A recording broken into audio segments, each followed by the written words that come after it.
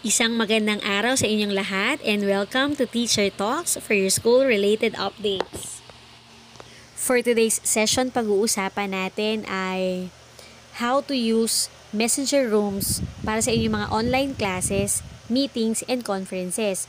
Pwede din naman kung gusto nyo lang makipag-chit-chat or makipagkamustahan sa inyong mga family and friends. At alam ko din na pagod ka nang mag-download ng iba't ibang applications or mag-create ng new accounts and passwords para lang makapag-video conferencing.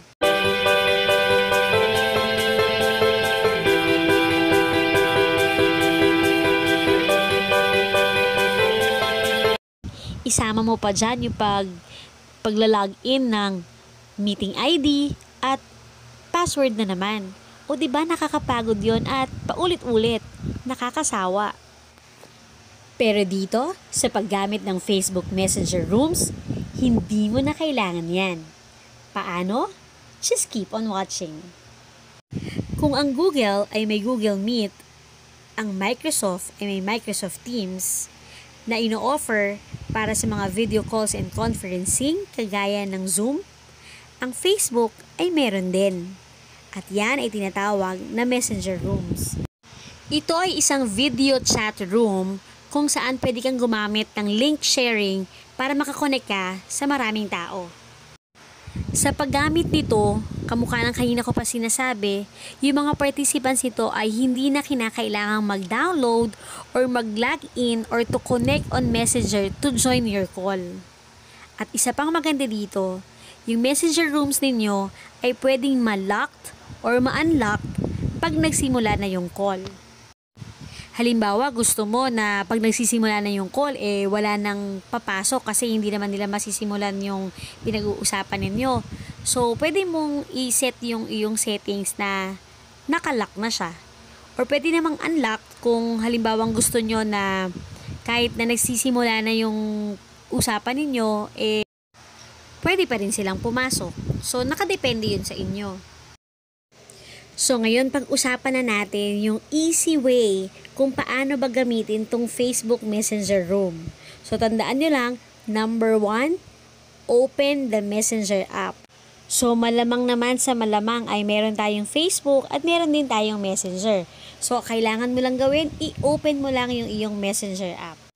So, mapa-desktop, mapa-laptop, or mapa-cellphone, i-open nyo lang yung inyong Messenger app. And, doon na kayo magsisimula. So next, number 2. Tap the People tab at the bottom right of the screen. Kung ang gamit nyo ay cellphone, hanapin nyo lang siya doon sa may bandang baba. Nakalagay doon ay People. Pipindutin nyo lang yon or i-click nyo lang at i-redirect na niya kayo sa susunod na screen o sa susunod na step. Kung desktop naman or laptop yung gamit nyo, mag-open lang kayo ng Messenger. Halimbawa, sa isang conversation, open ka lang doon, i-click nyo lang, open in Messenger. Then, dun sa may upper part, malapit dun sa may logo ng profile pic mo, may makikita kang tatlong icon. Yung isa yung parang flower, yun yung settings. At saka yung susunod doon ay yung parang camera or parang pa-video call na merong plus. Na katabi yung icon na parang paper na may pencil. Ang pipiliin ninyo, ang i-click nyo ay yung camera na may plus. I-redirect niya kayo sa create new room. Kung cellphone ang gamit mo, meron dalawang options dyan para mag-select ng people who you want to join. Sa ibaba naman yan ay may makikita kayong share link. Ito yung i-click ninyo para ma-share nyo naman yung link sa iba't ibang platforms na hindi nila kailangan na i-download yung messenger rooms. Basta pag binigay ninyo or pinasa nyo sa kanila yung link, kahit saan pa yan na platform ay makaka-join sila dun sa inyong meeting, conferences, klase, or kahit ordinaryong chit-chatting or kwentuhan. Kung desktop naman yung gamit nyo, ito yung makikita nyo. Nakalagay, waiting for others to join. Tapos copy. Pipindutin nyo yung copy. para makapin nyo kung saan nyo siya isesend. And then, meron ding edit na nakalagay. Pag kinlik nyo yun, lalabas din doon kung who can join doon sa inyong meeting or conference or online class. People with the link or only people on Facebook. Tapos, isi-save nyo. Pindutin nyo lang yung save.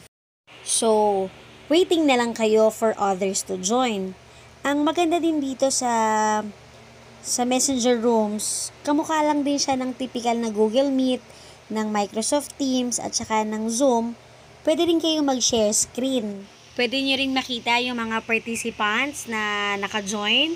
Pwede kayong mag-on and off ng camera, mag-mute and unmute ng inyong mic. At meron din itong mga effects na pwede nyong magamit na parang yung sa Messenger na may mga effects, may mga splashes, may mga stickers, yung mga ganon.